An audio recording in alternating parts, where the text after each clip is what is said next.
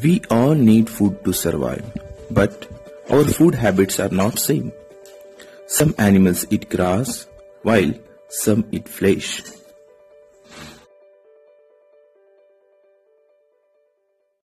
And today we are going to learn how different animals have adapted themselves for different food habits.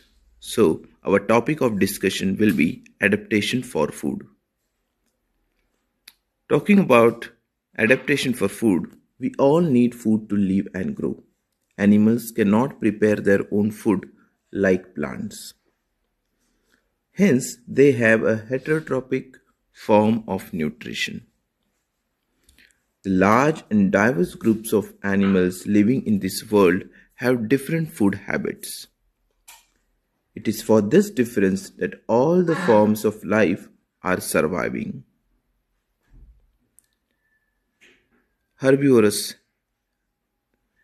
plants, that is herbs, bushes, leaves, grasses, fruits or seeds, etc. of a plant are eaten by some animals. These plant-eating animals are called herbivores. Cows, goats and giraffe eat plants. So, what will you call these animals?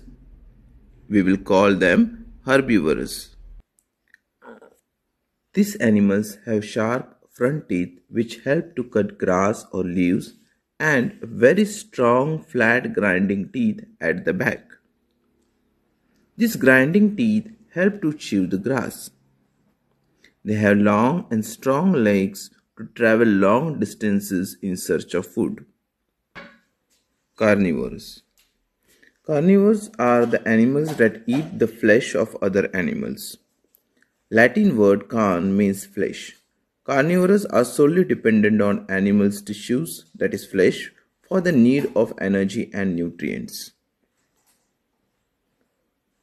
Lion, a carnivore, has developed special characteristics which help them to adapt the life that they lead. So this is an image of a lion and this is a cub. Lions have a sharp canines for hunting and tearing out the flesh of its prey. Eyes of lions are faced in front of the face, which allows it to have a correct idea about the location of the prey. They have sharp, pointed, long claws in their front legs. This helps them to pounce and hold onto their prey. The light brown color helps it to hide in dry grass lands when it hunts. So, the color, the shape and the claws that they have, these all supports carnivores to live their lifestyle, that is to hunt and gather the food. Lions have strong legs which help them to run very fast to catch their prey. Okay, so they have to catch hold of it, and for this their strong legs help them.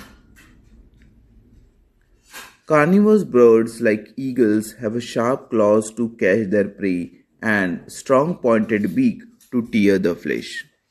Eagles have very strong and good pair of eyes.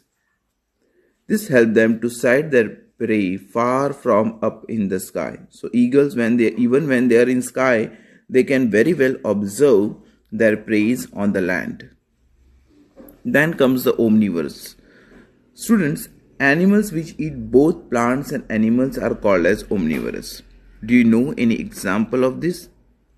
Correct. Human beings are also omnivorous. They can eat plants as well as animals. The Latin word omni means everything. So the animals that can eat everything are called omnivorous animals. They are opportunistic, general feeders and not specially adapted to eat and digest either meat or plant material primarily. They eat what they can find easily. Human beings are the best example of omnivores because human beings can eat both plants as well as animals depending upon what is available. We eat fruits and vegetables when they are widely available and eat meat also when it is available. We neither have sharp claws nor sharp canines because we don't go for hunting. Okay, so that's the reason why we don't have canines or sharp claws like tigers and lions. Now comes some exercise for you. The first question is tick the correct answers. Which one of the following is carnivorous animals? Cow, giraffe, panther, zebra, or none of the above? The correct answer would be panther. So let us tick mark panther as it is the correct answer and move on to the next question. The next question is which one of the following is an herbivorous animal? Cow, tiger, panther, lion, or none of this? Obviously the herbivorous animal, the only example here is cow.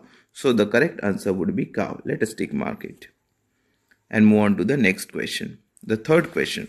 Animals which eat both plants and animals are called options carnivorous, herbivores, omnivores, or none of this. Now, the animals which eat both plants as well as animals are omnivores. So, the correct option is C. The next question is answer the following questions. In that first one is why do we need food?